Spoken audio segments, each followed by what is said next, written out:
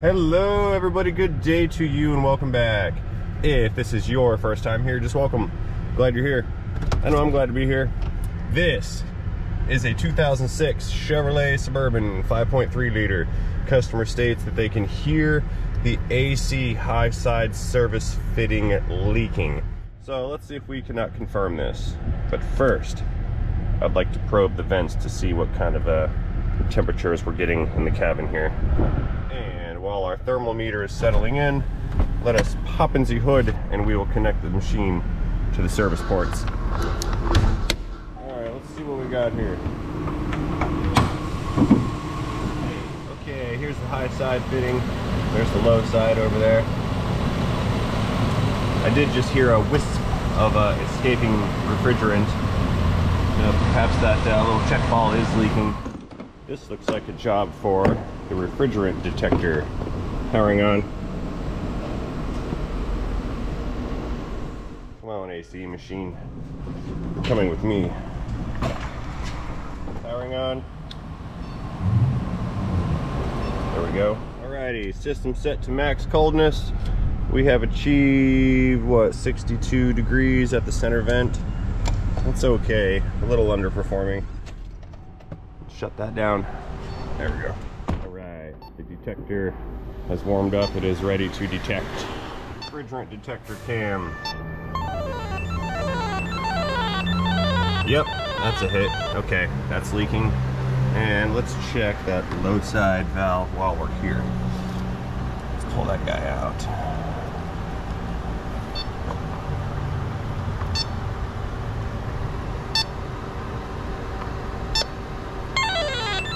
Yep. Okay, both service ports do have a leak. Let's check. I see some oil and stuff around here on this low side cycling switch. So, you see how it's kind of shiny right there? Let's see if there's refrigerant around this as well.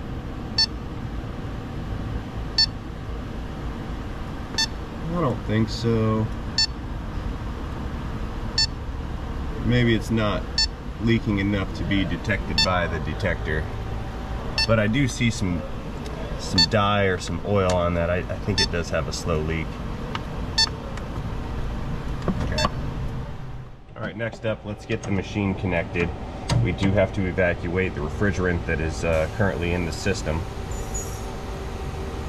But before I command the machine to recover all of this, I want to go ahead and restart the system and just get an idea what kind of pressures we have right now. That way we can compare to the pressures after the system gets recharged. Restarting AC system now.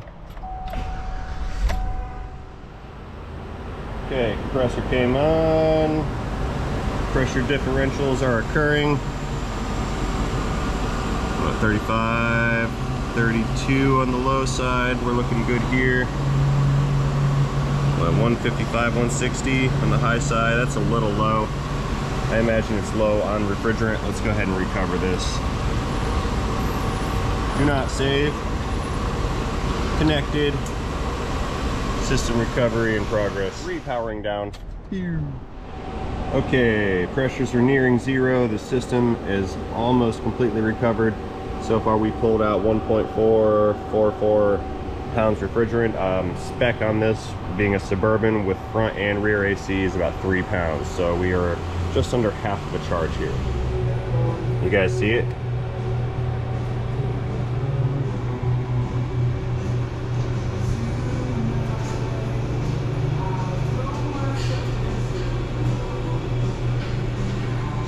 You really shouldn't be there, lizard.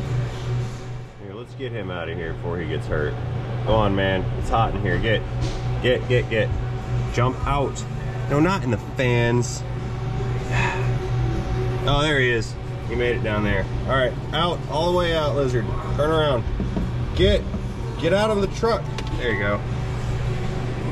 All right, had some parts delivered. First things first is going to be this low side cycling switch. So let's go ahead and get this guy disconnected real quick. These are very easy to replace. They just thread on and thread off.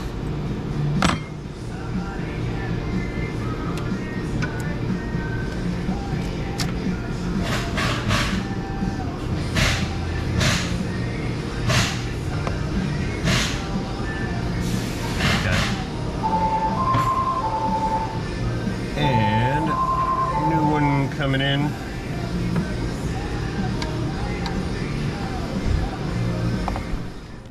Okay, let's get this O-ring out of here. I always put in new O-rings.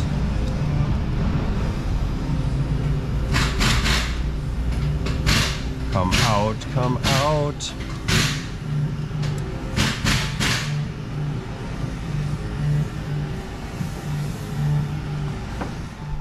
And this one's green, so you know it's good.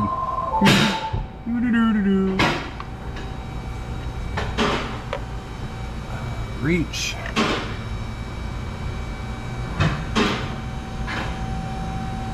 Come on, get on there, please. Do it. All the way on. Good.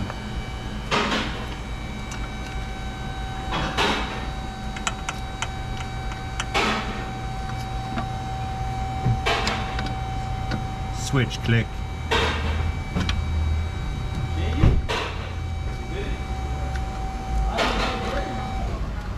And connector click.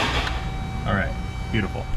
All right, let's get this low side service port out.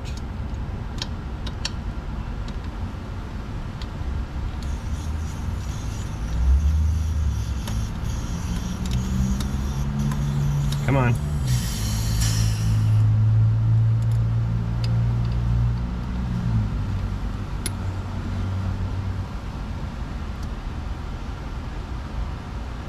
Yeah, that O-ring in there is very flat.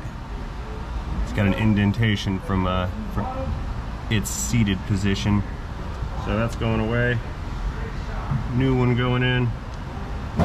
Old one, new one. We'll just stick you right inside of your little hole there.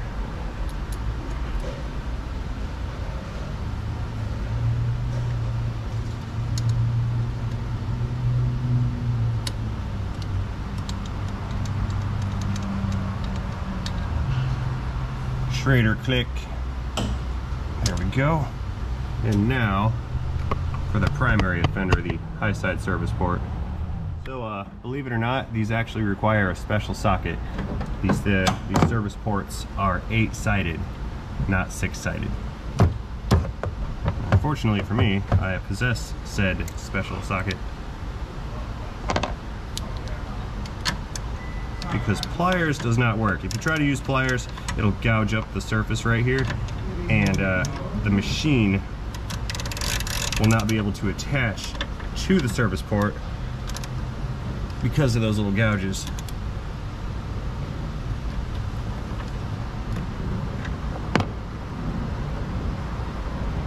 Come out.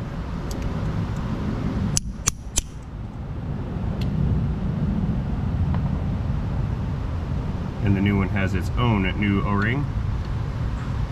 Stick that guy on there. Now, we can connect the machine again, place this into a vacuum, and then install the full charge to capacity.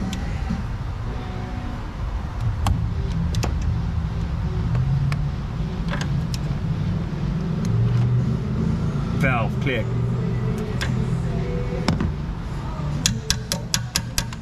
Come off.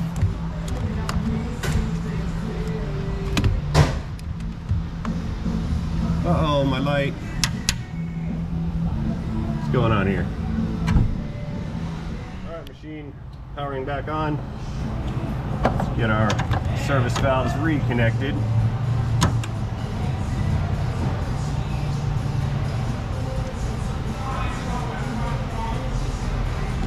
And of course, low side.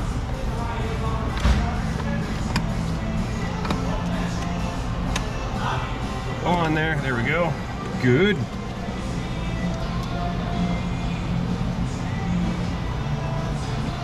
All right, beginning vacuuming now. Vacuum, we'll set it for 10 minutes. Do not save.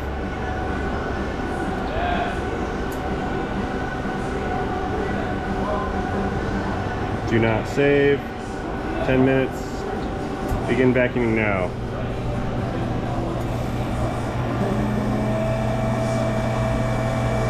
All right, be right back. Alrighty, vacuum is complete. Let's go ahead and move on. Install the charge. Not PoE system. Those are for electronic compressors. And we're going to install 3 pounds of refrigerant. Do not save.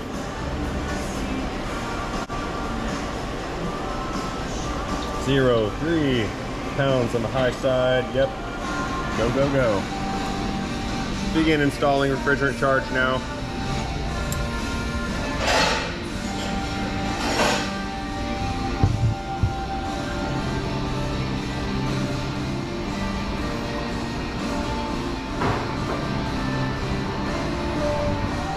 All right, our machine has completed the installation of its 3 pounds of refrigerant.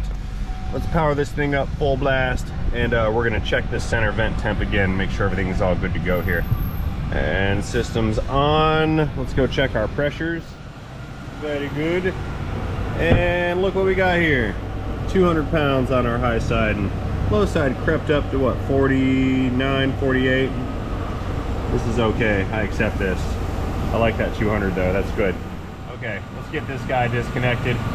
We have no more use for the machine. We've got our pressure readings, we've got our refrigerant installed. Low side, come on up there please. There we go. And of course, caps back on. You must not neglect the caps, because everybody neglects the caps. And that is terrible. And of course, our trash. Can't leave that there. Trash gravity. Goodbye, 5.3 liter. Oh, fail. There. Ooh, it feels nice in here. Alrighty, looking good. Trying to keep the camera out of the airstream. We've got center vent temp of focusing, not focusing, about 50 degrees right now. So we're good to go. We've got a pressure improvement. We have a temperature improvement. We have well, 3 leaks that were solved. This one is good to go. Parking's the auto, we're backing her out. You see, it's not always something catastrophic when your systems are not working like they are designed to. Sometimes it's those little things. And in this particular case, it happened to be 3 little things. But regardless, we got it solved and figured out, so we're good to go here. And that being said, as always, I'd like to thank you for watching my video. Hope you enjoyed this video as much as I enjoyed making it for you. If you did enjoy this video, please feel free to let me know about that down in the comment section below. Again, and as always, I'd like to thank you for watching, and most importantly, before I go, I would like to wish each and every one of you a great day. See you guys later. Goodbye, Suburban.